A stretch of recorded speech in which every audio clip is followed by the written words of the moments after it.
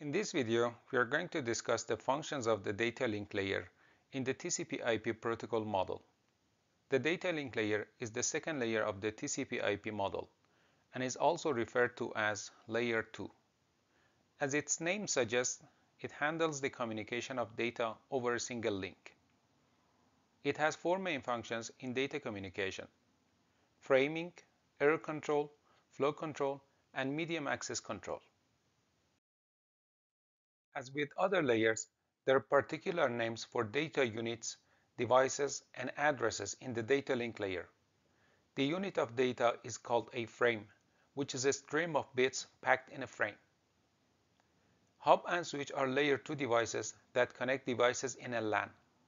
Layer 2 address is called MAC address, which is a universally unique address assigned to network interface controllers for communication within a LAN.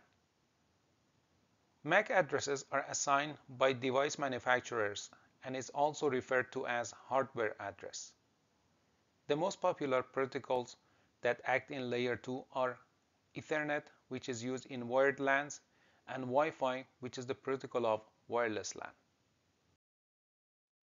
Layer 2 is responsible for single hop communications within a network segment, such as a local area network.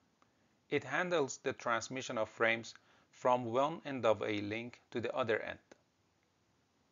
Layer 2 is a reliable layer which can detect and correct errors in frames. For error detection, algorithms such as parity, checksum, and cyclic redundancy check (CRC) are used. And for error correction, forward error correction (FEC) is implemented within the protocols of layer 2, such as Ethernet and Wi-Fi.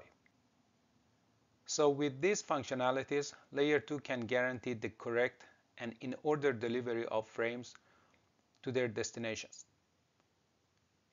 This rule does not apply to other layers, such as network layer, which is a best effort layer.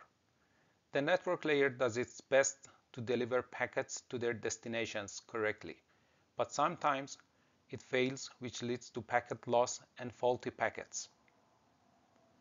Contrary to the network layer, which has a global responsibility, the data link layer has a local responsibility. Layer 2 can connect nodes within a LAN. If a node wants to communicate with another node in a different network, the data link layer will turn over the task to the network layer and its devices such as router. Link layer has algorithms to control the flow of data between two devices that work at different speeds. For example, a slow PC with limited memory space and low processing power may not be able to handle data transmitted by a fast server in a LAN. Flow control protects such slow devices from being overwhelmed by fast senders. The other responsibility of the data link layer protocol, such as Ethernet, is to determine the order in which nodes transmit their data on a shared channel. Most LANs use shared medium link in which multiple nodes compete to access the link. Without medium access control, nodes may transmit at the same time, which result in a collision. When two frames collide, both will be destroyed and they will need to be retransmitted. Collision and retransmission will waste time and bandwidth, which are the main resources of a network in data communication. This picture shows two LANs at Ball State University and Purdue University. Nodes within the BSU LAN can communicate with Ethernet, which is a layer 2 protocol, and internal devices such as hub or switch. But inter-network communication is done with IP protocol and router, which is a layer 3 device.